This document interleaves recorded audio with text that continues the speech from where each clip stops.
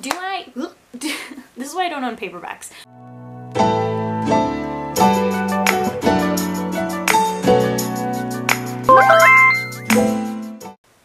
Hey, hi, hello, and welcome back to my channel. My name is Mouse or Andy. If you are new here, I talk about books. If you're not new here, welcome back. Thanks for watching. Today I will be talking about the 4 books that I read during Scallywagathon. Scallywagathon is a readathon that is pirate themed. None of the books I really read were boat themed or ocean themed. There was a reference to water in one of the books, but the rest of it was a lot of like ghosts. A lot of ghosts in my books for this readathon, I'm just not realizing, or dead people. Anyway, so for Scallywagathon, I had a thread on Twitter that kind of went through all of the books that I read and my progress on that, so I will link that down below, as well as all of the information about Scallywagathon and the creators so that you guys can follow all of their information and like and subscribe and all of that to their stuff, because they are very great creators and I've been enjoying watching their videos as well as following them on the social medias.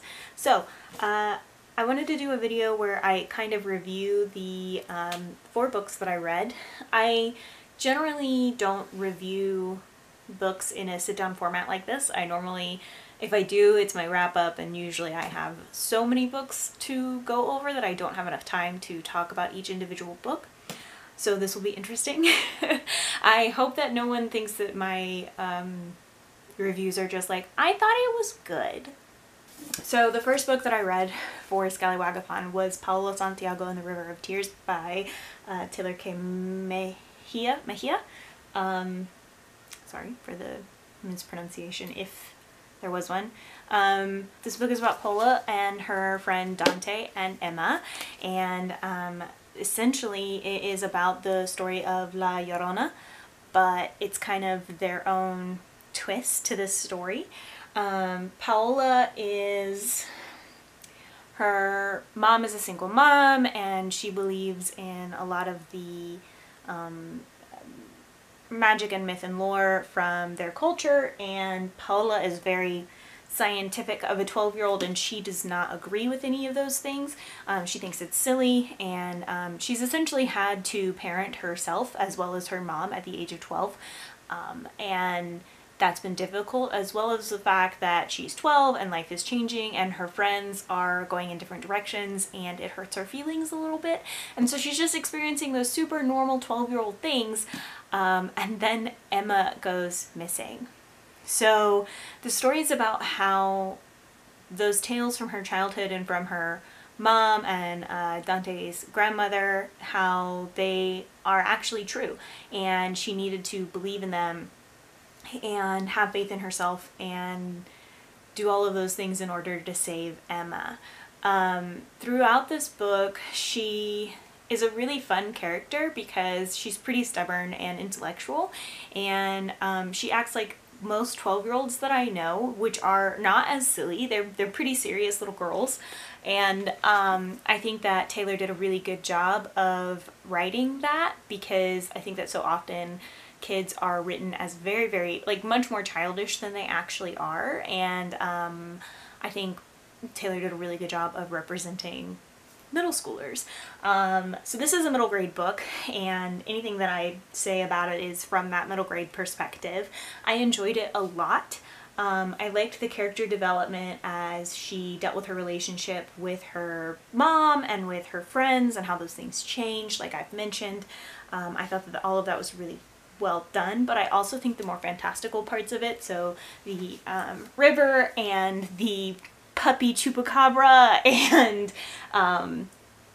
all of that, I thought was really well done and really interesting, and I can't wait to read more books from this series, because just the way that this was written was a fun read, and yeah, it was really likable. I'm glad that I picked it for my first book. It put me on the right spot for Scallywagathon. The next book that I read was Ghost Squad by Claribel A. Ortega. I follow her on Twitter and watch her Twitch streams. She's a really fun author. She actually got to speak on Good Morning America for this book. I don't know if that's out yet. I'm not sure. I need to check. In Ghost Squad, we follow Loosely Luna and her friend Sydney. There is something going on with the spirits. So Loosely has been able to see spirits seemingly forever. There's something going on with them that's wrong, and her dad runs a haunted tour, and they're doing this haunted tour, and Loosely like experiences something really terrible, and she sees her mom like being dealt with malicious spirits, and it freaks her out. And so she and Sydney, her best friend, are trying to figure out what's going on, and they enlist the help of Babette, Sid's witch grandmother. So this was really interesting. It is about, you know, the Dominican culture, which I actually don't know a whole lot about, and so it was really kind of cool to see it from this middle grade perspective. And there's witches and ghosts and magic and covens and all of that. You know, the phrasing, it's on the back, but the phrasing in the book that I really liked was be prepared, respect the dead, always have a cat. And I thought this was a fun story. It really was Coco meets the Ghostbusters. And they did talk about calling themselves something similar to the Ghostbusters, and that's how they come up with the fact that they're the Ghost Squad, and like that's their thing.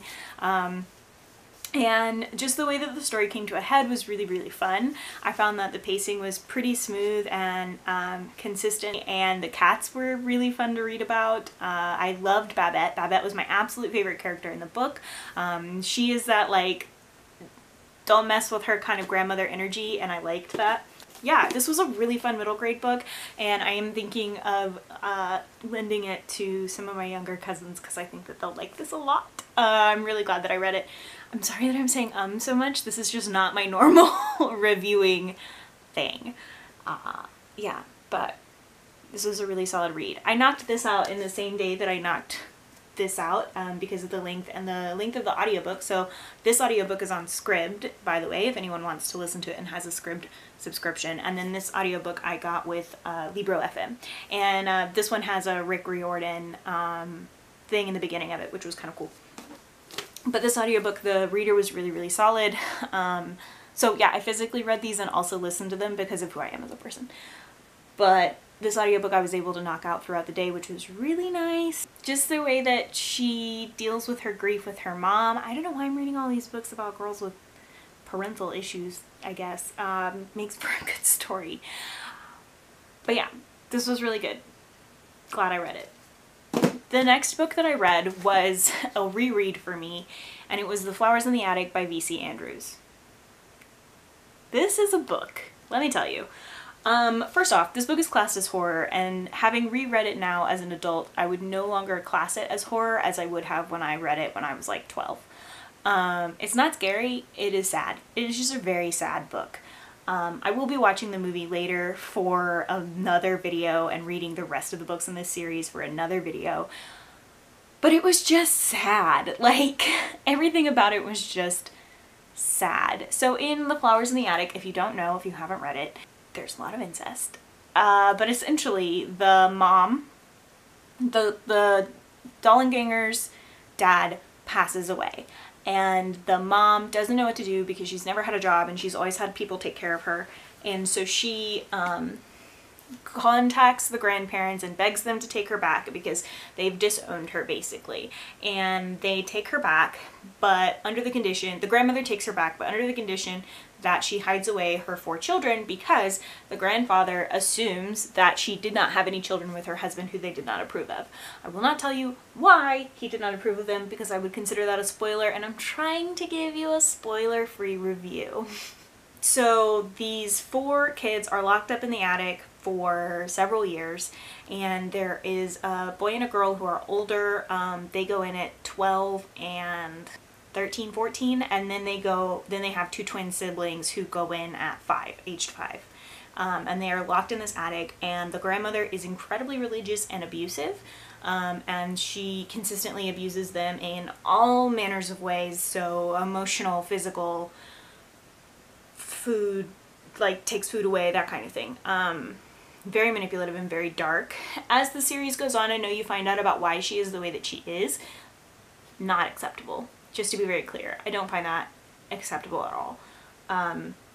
But this is a classic book. It's one of those classic horrors that everyone says that you should read. But having reread it, this book is messed up mostly because it's just sad. So I didn't give my star rating for the other two. The other two I rated 5 out of 5 stars. This one I rated 4 out of 5 stars.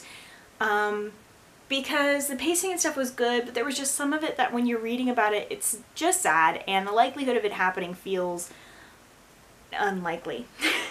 So that's why I took a star away from what would have been my original review at, 12. I would have been like, 5 out of 5 stars, it was so scary, I can't read the next one, and now I'm just like, it wasn't scary, it was just sad.